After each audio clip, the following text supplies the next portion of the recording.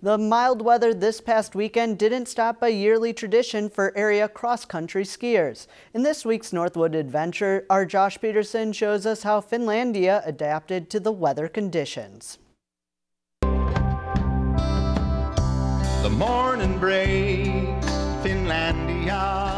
For 35 years, each February at the Buena Vista Ski Area, the Finlandia Ski Marathon attracts cross-country skiers from all over, and this year was no different. Finlandia has become an annual tradition for the area and helps make Bemidji a winter destination. So it's good for our community. It brings a lot of people up to see what we have in Bemidji.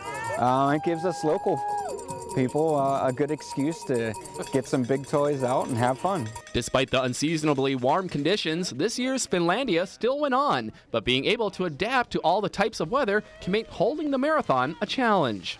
With the February heat wave we're experiencing, there were concerns about the race course conditions. That is why an early starting time was put in place. Even the course itself had to adapt. Shortening the race course was done because portions of the course had melted away.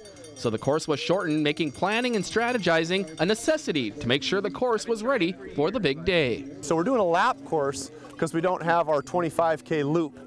Those big fields out there, they can't hold the snow when the sun comes. Yep. So we had to shorten the course, keep it in the woods, and we groomed the heck out of it. Throughout its history, the Finlandia Marathon has only been canceled a couple of times, but never because of cold temperatures or too much snow. It's the warm weather that can control whether or not the race happens. If it's cold, we're able to push the start back a couple hours if need be, but we've never had to cancel for cold. It's only because of the lack of snow. For the competitors, the marathon course was slick and fast. Craig Cardinal finished first in the pursuit race and said the course conditions changed by his second lap. It started out really slick. There were a couple icy spots, but then by the second lap, when it was warming up, it started to slow down quite a bit.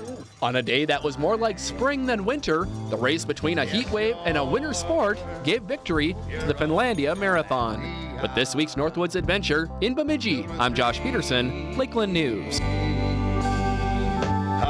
Finish line. If you've enjoyed this segment of Lakeland News, please consider making a tax-deductible contribution to Lakeland Public Television.